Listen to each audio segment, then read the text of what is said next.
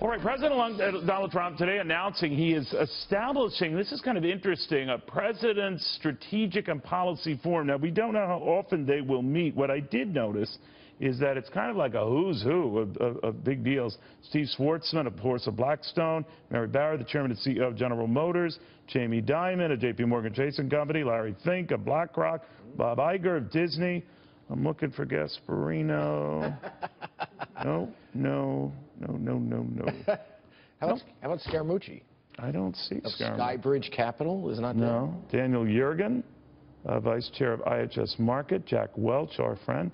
That's a pretty big crowd. But now, seriously, we don't know others that might be there. But people who didn't like him necessarily, right? I mean, Jamie Dimon, remember that ridiculous... 3 of those people were not big fans. McNerney of Boeing, the former chairman of Boeing. So what did these kind of things prove? They actually produced nothing. I mean, President Obama had a bunch of them. He had back here, I led this segment with it. So, and we did a little alert thing. I know, but you actually agreed with me on the break. I did? Yes. Okay. Ralph? You agree. Actually, you didn't just agree with me. You were the one that put it in my head. Yes, I'm sorry. Yes. So you're saying... And other presidents, seriously, have done this sort of thing. Obama did it right before he went into office. Clinton did, both Bushes. I mean, Ronald Reagan was famous for this sort of stuff, although there were short meetings. Right. What do they prove?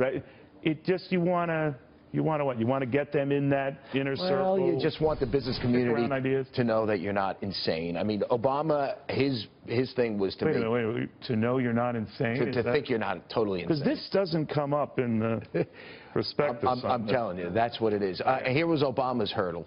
That he was a socialist. That was real. When he got in there in 2008, people were really talking. This guy is, Reverend Wright is his spiritual mentor.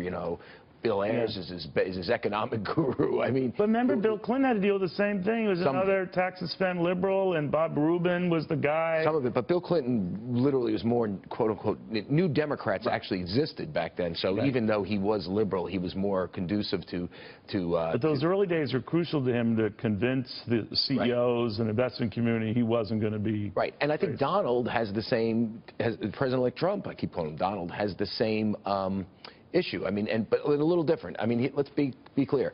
Jack Welch publicly came out and said he can't support him because of the Billy Bush video. But then he came around.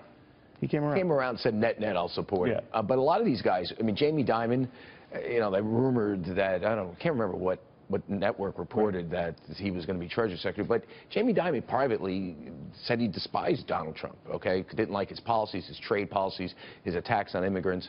So these people think in their heart of hearts that he is erratic.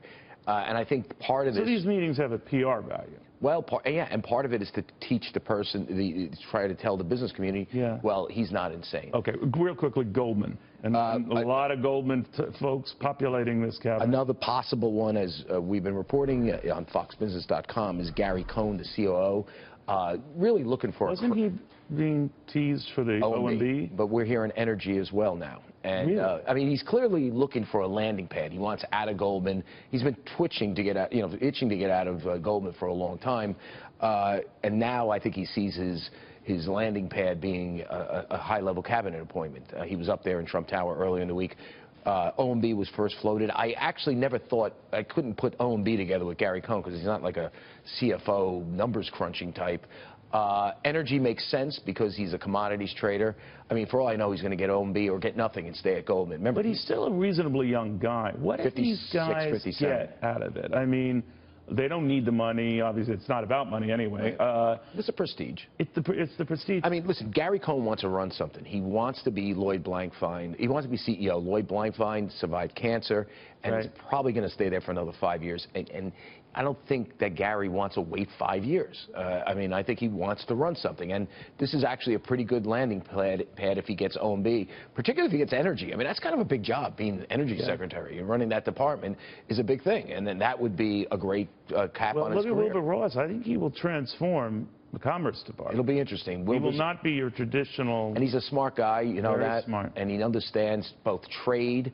He understands taxes and regulatory policy. I mean, this is kind of a lot of billionaires, multi-hundred million. Why do we care about billionaires?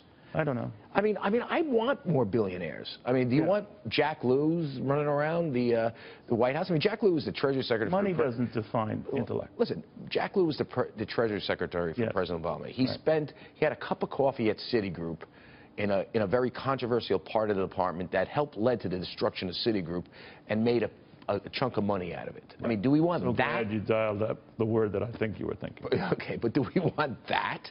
Or do we want I don't know Wilbur Ross, who earned his money? The observation that there are a lot of rich people. What my big thing with Donald is two things. It's number one, President-elect Donald is the President-elect apprentice. Like Mayor Bill de Blasio. Okay, here's the thing. Comrade Bill. Mayor Bill. Donald is light years better than him. But you know, it's the Goldman Sachs. Do we want so many Goldman Sachs guys running around? That's a question. And all this trade stuff and spending stuff on infrastructure, that could be problematic going forward. We'll watch it. We'll watch it. All right. Thank you, my friend. Anytime. Great weekend. Charlie Gasparino.